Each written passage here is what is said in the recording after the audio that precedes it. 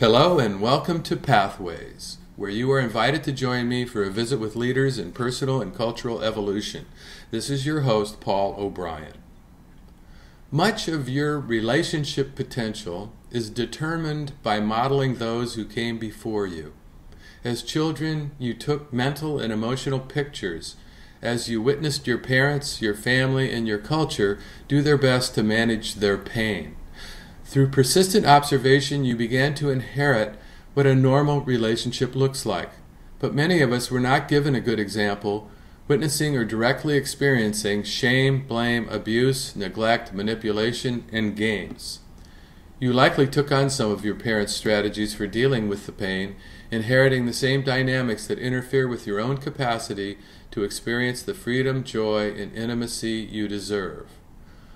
Our guest today is Christian Pankhurst, author of the book Insights to Intimacy: Why Relationships Fail and How to Make Them Work. Christian is an authority on heart-centered communication and heart-intelligent relationships. He is the creator of the Heart IQ method, a coaching framework that specializes in group dynamics and intimacy development. This methodology utilizes circle work to accelerate personal and group awakening.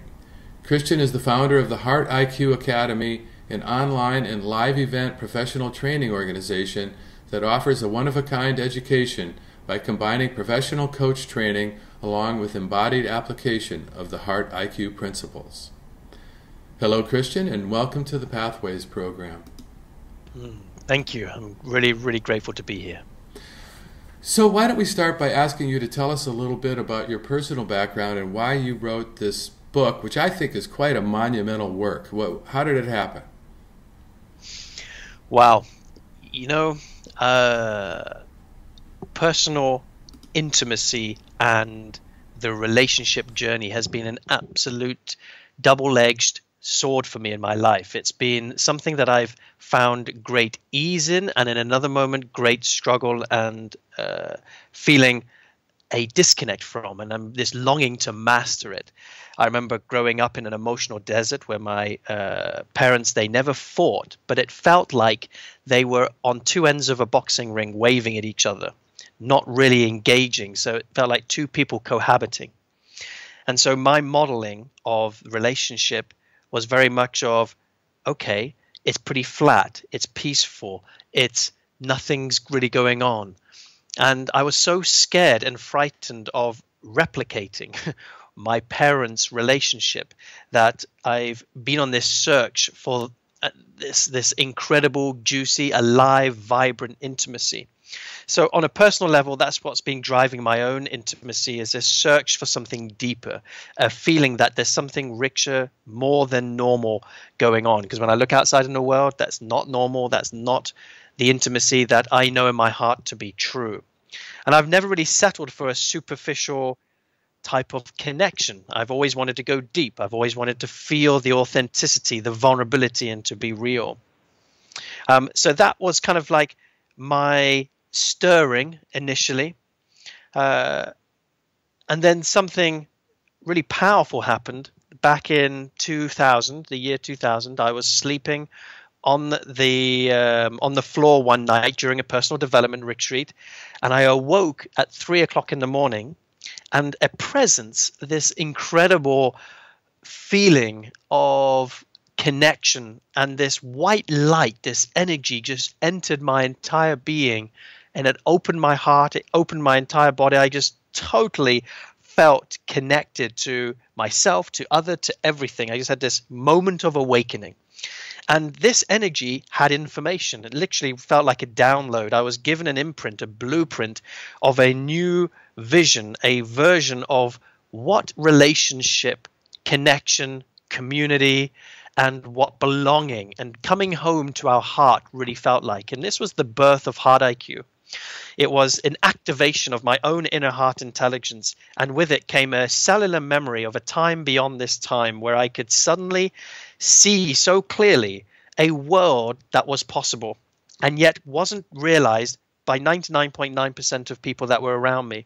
And I give it a name similar to the movie Narnia. I don't know if you're familiar with Narnia, The Lion, the Witch, and the Wardrobe. Right. That children's novel where they go into the cupboard and then they go into this fantasy world where everything is really incredible, and an entire lifetime can go by and they come out and they're kids again. It feels a little bit like that I was given this lifetime of data all in a zip drive, downloaded into my system in a period of 15 minutes.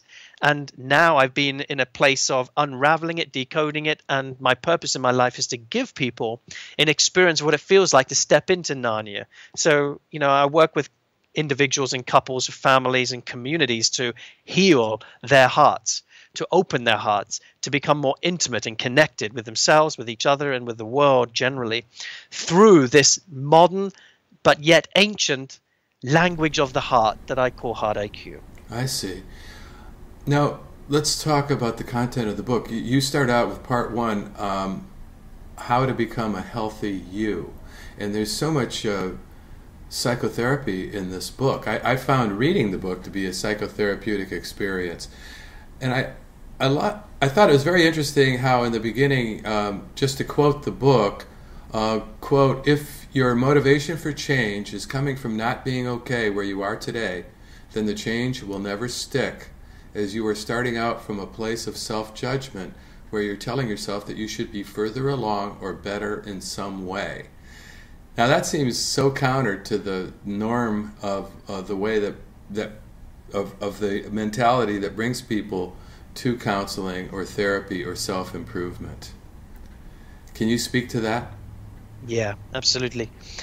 It's interesting. Are you familiar with Star Trek Next Generation? Are you a Trekkie? Are you a Star Trek fan? Oh, to some extent, yeah. To some extent. Okay. So I used to watch Star Trek Next Generation when I was a kid, and something caught my eye about it, and there was a repeated message that is infused in that type of series, and that was this: that it's inherently part of our DNA and our deepest essence of who we really are. It's not taught; it's the natural instinct of us as a human being to better ourselves. So inherent to who we are, there is a deep forward momentum to be more than we are. However, there is also wounding and pain, disconnect, trauma, and neglect that causes us to feel that we're unworthy, and it creates the conditioning and the resultant idea, conclusion, in other words, or cross wire as we call it, that we're not enough, that we're not okay, we're not lovable, we're not valuable. When we feel and believe that we are unworthy, when we come from that place of unworthiness and we go, I'm not okay, I'm a bad person, I'm not enough, and then we try to change because we're so ashamed of who we are that we feel we need to put on an act, we need to do something different, really, we need to show up, we need to in fact serve, be a healer, be a teacher, we need to do something. We're carrying a weight of so much on our shoulders, we carry so much guilt that now we have to feel like we have to give, because giving is better than receiving. When we're coming from that place of, I'm not okay as I am, but if I get to do and be the things that I think other people or that I feel like make me a better person, then I will be good. If that's the conversation, change is going to come from shame, and that will never stick. However, when we connect to our intrinsic goodness, the essence, the core of who we are, and we really connect to that and feel it, we don't just relax and go, oh, I'm enough and therefore I won't do anything. Somebody who rests in enoughness doesn't rest in passivity. Somebody who finally finds their own value connects to their fire. They connect to their life force. Now they're willing to take inspired action. They're these people who will absolutely change the world. They will be the visionaries. They will be the people that will go out and absolutely make a big difference and impact. But it's not coming from unworthiness. It's coming from value. So it's not using their action as a means to prove that they're okay, but in fact as a way to demonstrate that they already are. Does that make sense? It makes a lot of sense, and I like the way that you tie in this individual striving for self-improvement and relationships, which is really kind of a theme of the whole book, that we need others to fully thrive and heal. Here's another quote about that. The days of the independent spiritual practice are coming to an end. Working on ourselves by ourselves provides a slow vehicle of transformation compared to the wonderful potential of growth through our intimate relationships. Unquote. So you're pointing out that intimate relationships are more than just a source of joy. They're also the fast track for personal development. Yeah, not just intimate relationships either, actually coming together in community, in group, where we create an amplified field. You see, as soon as you and I or a group of people, strangers or not, come together and we connect authentically and resonate together, our energy gets amplified. What we feel becomes amplified. Our blind spots become easier to see. Our feelings become more rich, textured, subtle. We begin to notice what's happening. We get in touch with our heart's longing easier in an amplified field than we can outside of it. So what we begin to see is, okay, I could meditate and do my spiritual practice alone and perpetuate the myth that I have to do it on my own. Or I could be in community and actually use the amplified field, leverage the presence and love that others are giving me to open my heart deeper and greater than I can access myself. And I would say the only reason to be in a romantic relationship is that you can reach depths of your intimacy and heart and be more open and more loving and more free with another than you can by yourself. And if you can't, you shouldn't be in relationship. For what other purpose is there? Now then people would say, oh yeah, but to raise children. And I go, but then what environment are those children living in if there is stress, numbness, disconnect, or just mere friendship as the basis of that intimacy? That's not perpetuating love. So the purpose of relationship is, I want to move into deeper love or deeper freedom. It's one of those two things. And if my relationship helps me be more open and loving and be more free in my life to live my deepest gift and purpose, then this relationship serves. But the moment I feel more closed, less loving, and less free, then that's an indication that there is some rebalancing that needs to happen. It doesn't mean the relationship is bad and needs to end immediately, but it's a symptom of, okay, there's something here that needs to be looked at. And if over many months or years there's this consistent feeling like there's a diminishment, a settling for less, that who you are is less than with this relationship than when you are on your own, and the only reason you're in that relationship is fear, need, concern of being alone, not knowing if you can find somebody else, etc., then that could provide or present a spiritual blockage to the individual's growth. Okay, so if the purpose of relationships is to help us access love, freedom, and joy, why does it seem that so many relationships are taxing and actually diminish our power instead of enhancing it? Yeah, this is the dichotomy or paradox of relationships, is that they become beautiful mirrors and reflectors to our own shadows, resistance, pain body gets activated because our partner is going to be open and loving. And ironically, you would think that we would then feel open and loving in return. But it's because of the safety that our partner provides and the container of love that we create that creates the right environment for our nervous system to bring out parts of us that were previously locked away because they were unsafe. It requires an enormous amount of safety in order for the nervous system to let parts of our pain be known and be shown. So when we get triggered by our partner, the reason our partner has access to our deepest trigger is because that's where the most amount of love moves. And people confuse pain with a closure. I can be fully open and in pain. Pain does not mean we're disconnected. Pain does not mean we're closed. But a lot of people have that cross wire, like, oh, I'm hurting, I'm in pain, and therefore we must be in a bad place. No. Pain in a relationship is quite healthy, quite normal. As we digest old wounds, we confront crossed wires that may or may not be true anymore. Mm-hmm. You know, I think it's interesting that you point out that it's a myth that we can process or digest core unworthiness on our own. You point out that our sense of unworthiness was created from the disconnected heart of others so others will be needed to reconnect us back to our goodness. Indeed. Which is kind of what you were just talking about. What are the defense mechanisms we use to shield ourselves from the growth that we really want? Well, when I say the defense mechanisms, there's different parts of our defense. So there are the behaviors we do to keep others away, and those could be addictions, codependent behaviors, actions that lead us to separate our connection from our own heart and our own selves, so we don't have to feel as much. So anything that numbs or disconnects us from feeling more could be defense. But I want to make clear here, that's not necessarily bad. I'm not into shaming. I'm not into judging what we do as behaviors of defense, because what's inherent is this: nobody ever defends unless there's a feeling of unsafety. So therefore, defense is all out of best intention to self-protect. Nobody is self-sabotaging. Nobody's doing themselves in. Nobody's hyper-defensive because there's a part of them that's maliciously trying to sabotage. That's a myth as well. The only reason somebody would ever go into defense in a relationship or out of a relationship is they don't feel safe at the system of the nervous system. So the level of the nervous system. So we have this energetic membrane.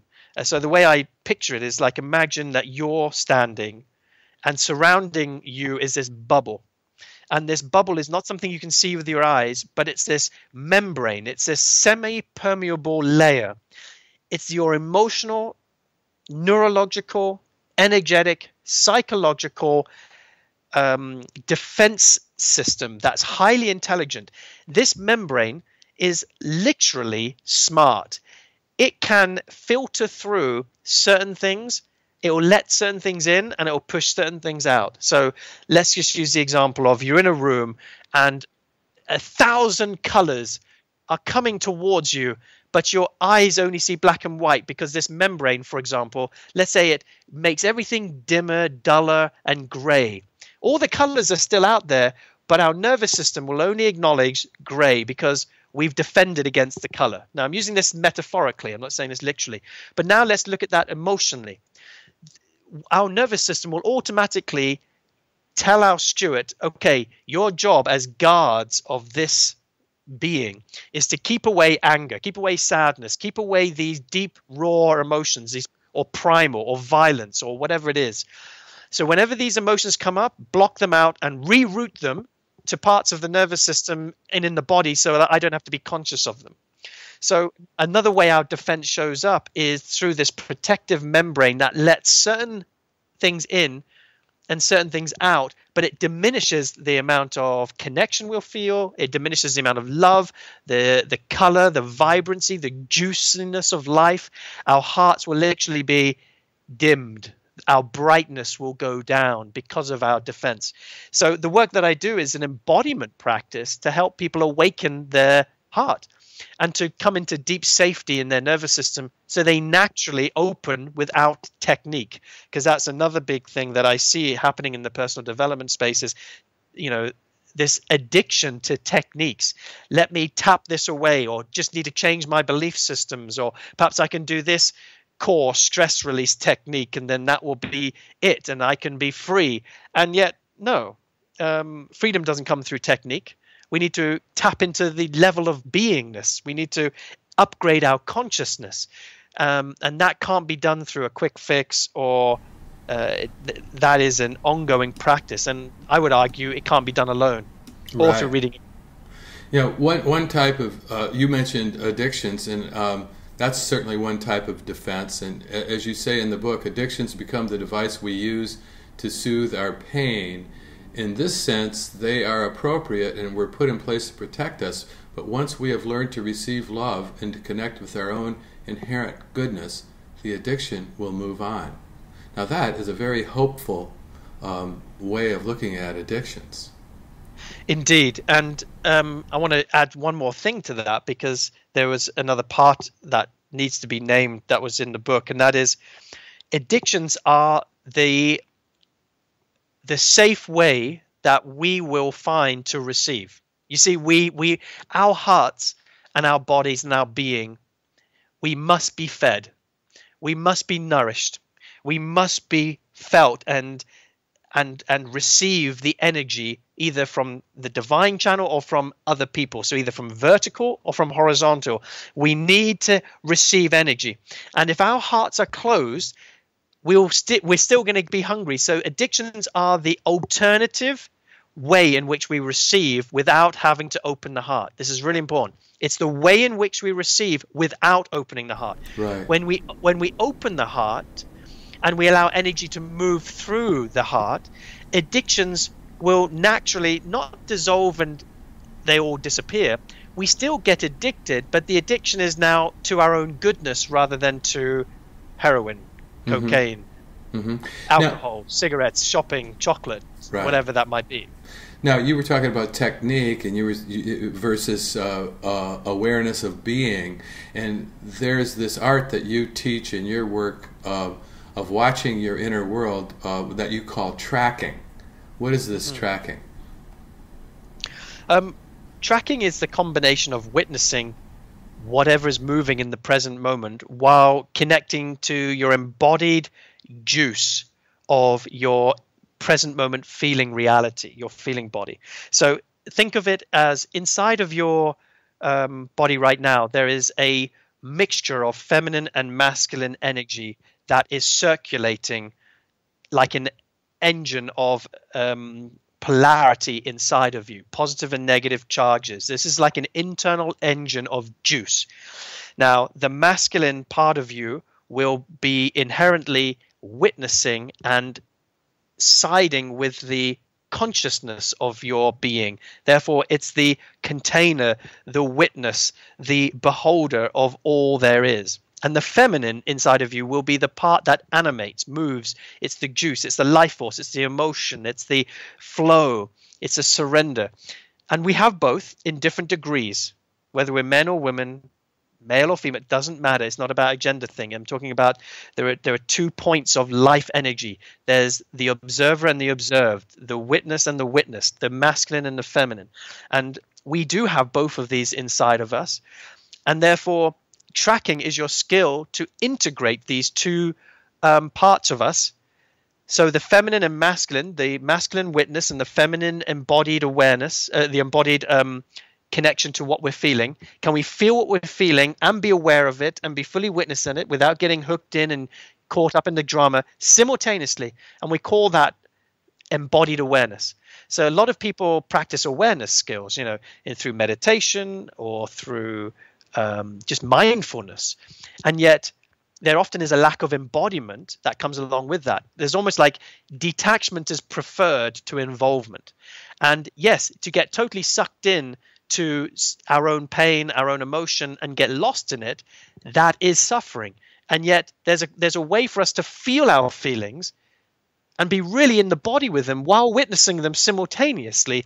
And that is what tracking gives us. And that actually gives us then the ultimate path to emotional manifestation. Because if I know that I can witness and feel all of what I'm feeling at the same time, and love it all, the entire range, my shadow range, my light range, dark, light, the whole contrast, and I don't have to be fearful of any part of the emotional spectrum. I can hold and love and breathe it all in as me. Then I am a free man and a free woman. I can be all of who I am. I can give my gifts fearlessly, holding nothing back. Well, it's amazing how quickly the time is going here. We haven't really discussed much of part 2 of the book, which is a huge part of the book, How to Become a Healthy Couple. And in that there's so much information there. There's no way we could cover this. We're going to have a couple more shows.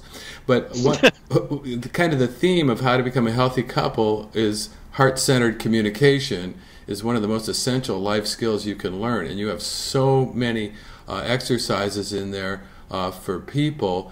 And one of them, and for groups too, there's this thing that you call circle wisdom. Why don't you describe how that is a manifestation of a group's collective intelligence and why it's so important? Yeah. So actually, Circle Wisdom's probably been my biggest teacher in my life. Actually, a lot of people ask, who are your teachers, and I've had some incredible human beings as mentors over the years, and yet the teacher that has taught me the most has been Circle Wisdom itself. So what basically happens is when you get, say, 8, 10, doesn't really matter the number of people together, and you have resonance. This is really important. Resonance isn't agreement. Resonance means you are all dropped in at the level of presence. You're present with each other and your hearts are open. So from that place, what happens is that an amplified field is created where the higher intelligence of our higher selves, our guidance, whatever you want to call that, part of us that is intuitively connected. So right now, each of us have help. We have, and some people call that, whether it's angels, whether it's guidance, whether it's our higher wisdom, our higher selves, whatever name we give that, we each have to our disposal if we have the willingness and the capacity to tap into that.